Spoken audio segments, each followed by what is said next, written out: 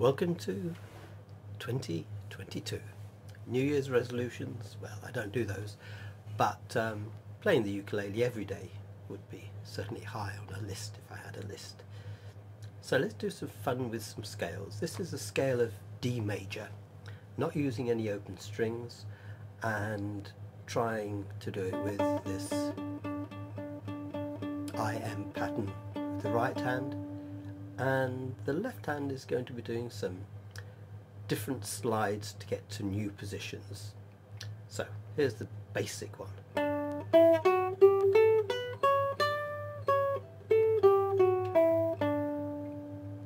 Number 2.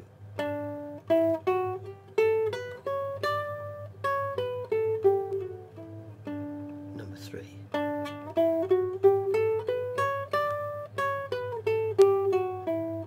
And number 4.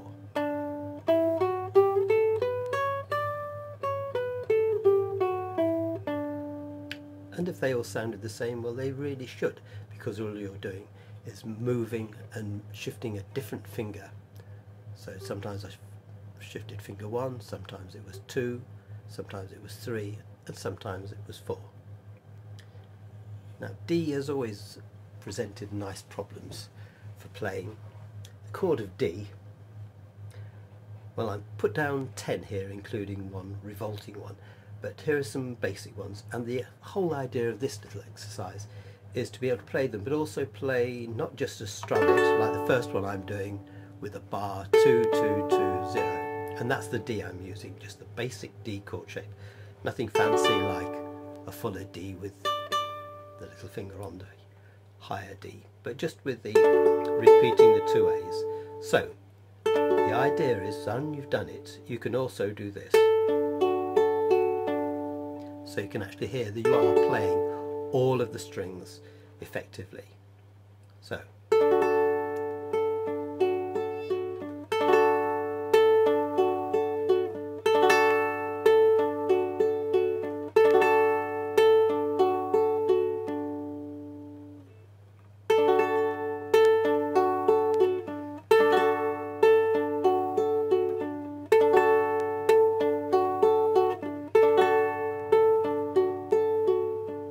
now a second finger bar. Now some variations on this.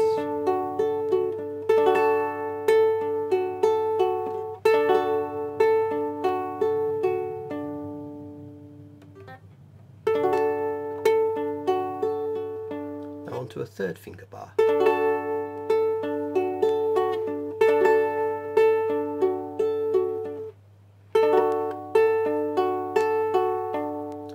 Fourth finger bar. Notice that's quite tricky.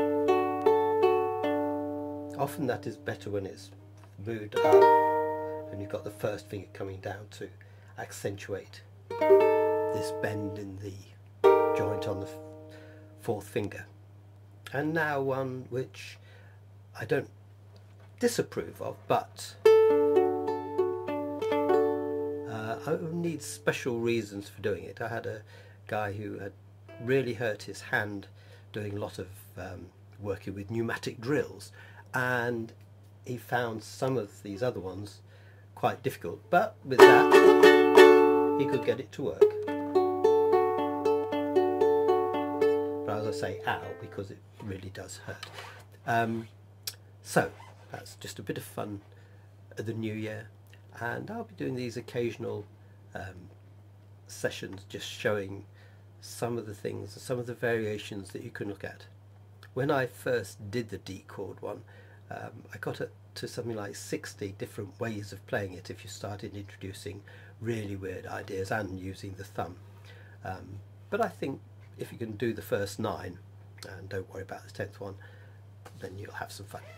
And of course you can get the music from these by emailing me, and I will send you the first of this new free series for 2022. Thank you for watching.